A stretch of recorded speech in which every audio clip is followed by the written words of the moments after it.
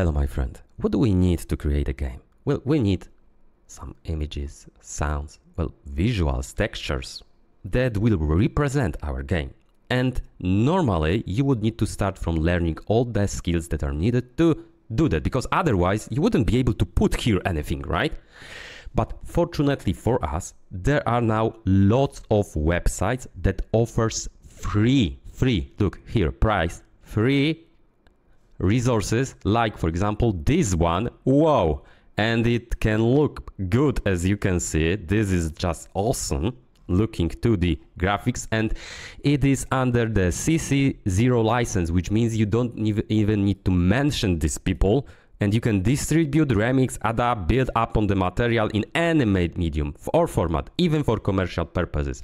You can click and read the license here for more info. So this is the best license, you don't need to even mention them, right?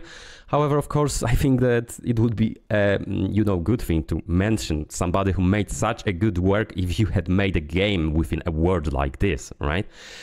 And you can start creating right now, because, well, you go here, you choose, oh, I want some music. Let's see what's here in the free section. I need some fonts for my, okay, I need the user interface, okay, so I download something from here, and I need some sprites, so some visuals, images, okay. The sprite is just different name for visuals in your game.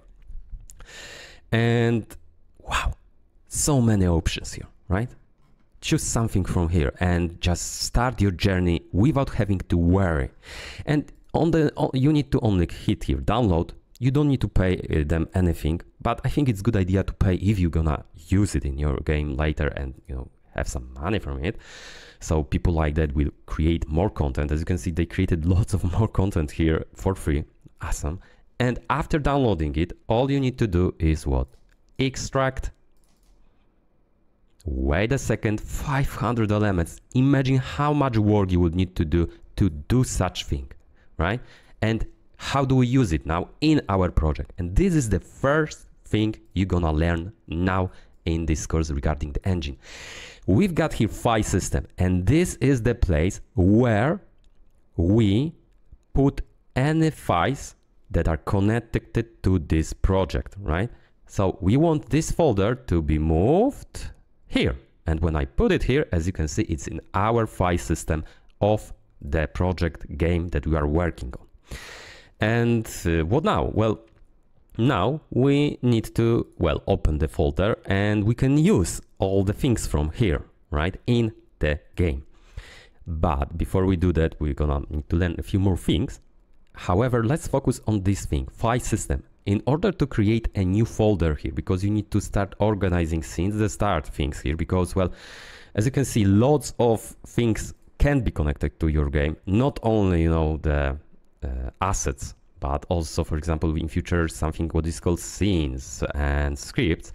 You could get lost in this. So you're gonna need to know how to create new folders. So right click, create new folder, and we're gonna create here something what is called assets. And this is the folder where we're gonna put things that we're gonna use in our game from this folder, okay? So we want to use something like factions, knights, troops, warrior, and here we can choose the color of our warrior. So for example, let's say I want the red one, and I'm gonna move this here into assets, okay? So this is the place, this is the asset, and when I open it, as you can see, lots of animations are here that we can put in our game, that we can use. Very cool how to use all these things in future lectures, but main thing is that we sorted it, right? We have got now here assets, right? We can sort it even further, but we'll do it later. But for now, I would like to give you an exercise. Everything that I do in each lecture, including this one, you must do instantly or after the lecture. Why? Because even though all the things that I did here seems simple, right? Because, hey, I just needed to do what? Oh, okay, so I needed to just find something here and download it and just open, extract things and put it here. That's like nothing. But believe me that there will be lots of things that we're gonna do inside the game engine. And if you finish this course without doing what I do, you're gonna open the game engine and you will have an empty head, because our mind, because of how many we've got videos nowadays on YouTube, on TikTok and other social media, works like that. Okay, I've just watched it, I do a school, I've got a dopamine head, and well, let's forget it, because there is just so much information. But if you decide now to, okay, it's time to stop, I need to, reinforce my, manual thinking, like, hey, I need to click here, then here, okay, that it's gonna stick in your mind that, hey, it's important. He did a bit more than normally, right? He didn't just watch this. So you have to watch what I say, but also implement it, which means do it. You learn by doing, not by watching. No. That's not enough. You do. You learn by doing and also noting. So whatever you've just learned, like for example, hey, what are assets? Okay, so these were images, sounds, and visuals. File system, okay, note it down. File system is a place in our Godot engine where I'm gonna put my files. What else did I learn? I think I said something about sprites, not sure. Okay, so here is sprite. So this is the different word for what? Generally 2D images used in games to represent objects, right? Okay, so that's it. And you should write it down on your own. Try to think like what words would you use to describe these things, right? So practice, because of practice you're gonna become a game developer. Watchers do not become bad developers. Practice.